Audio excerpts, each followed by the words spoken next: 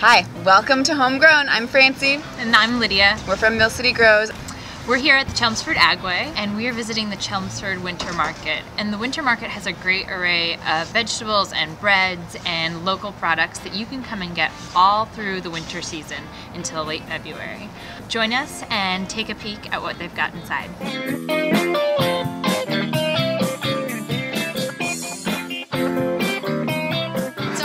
Lisa at the Chelmsford Winter Market at Agway. And Lisa, can you just tell us a little bit about the market and its history? Sure.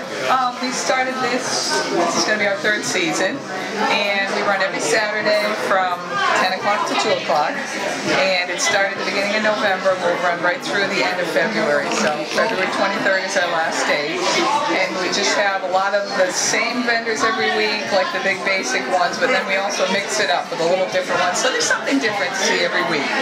Yeah, our dog's love it. I'm in it for your dog. We've come, maybe like every time we're up here in the area, we'll come on Saturday morning to the market because we love it here. This is Jan Wentworth. This is the Warren Farm and Sugar House, and we're in central Massachusetts in North Brookfield. We are a maple producer here in Massachusetts, and we're also a farm. So what we do is take maple syrup and incorporate it into a lot of specialty food products, using as many of the ingredients that we can as we grow on our farm.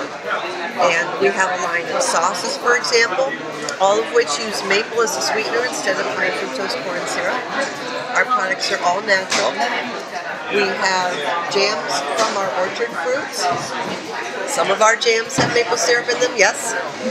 We have maple sugar-coated nuts, 5 different kinds of maple sugar-coated nuts. We have traditional maple products. And what's different, I think, about us is that though we are a farm and we bring fresh produce to our farmers markets, during the wintertime we don't have that stuff, but we have it in a jar. Here because we're able to produce a lot of native greens over the winter, and we're selling arugula, mixed greens, Asian greens.